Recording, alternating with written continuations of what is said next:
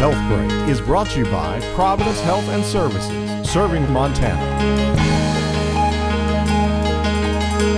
There are many kinds of stroke, some of which are heart-related and some that are not. For a stroke that is heart-related, PFO is a potential cause. Dr. Tod Maddux with the International Heart Institute at Providence St. Patrick Hospital explains. PFO stands for patent foramen ovale. It is a remnant of normal fetal circulation that has not closed off in adulthood. So a PFO is a flap or a tunnel or a doorway which connects the right side of the heart, the right atrium, and the left atrium. That's important because that is a potential pathway for a blood clot to pass. Recently, 3 large randomized clinical trials discovered that the future risk of stroke is lowered by closing a PFO through a minimally invasive catheter-based procedure. Typically one night in the hospital, home the next day. We have done this as an outpatient and things are sort of moving in that direction. Like many things in medicine that have been changing, we take a team approach to patient care. We have a heart team. This is a situation where a team of doctors need to look at a patient and make a decision what is best for them. So neurology is a critically important part of this, cardiology as well, and our imaging cardiologists in particular identifying the patent foramen ovale. To learn more, visit montana.providence.org. HealthBreak was brought to you by Providence Health and Services, serving Montana.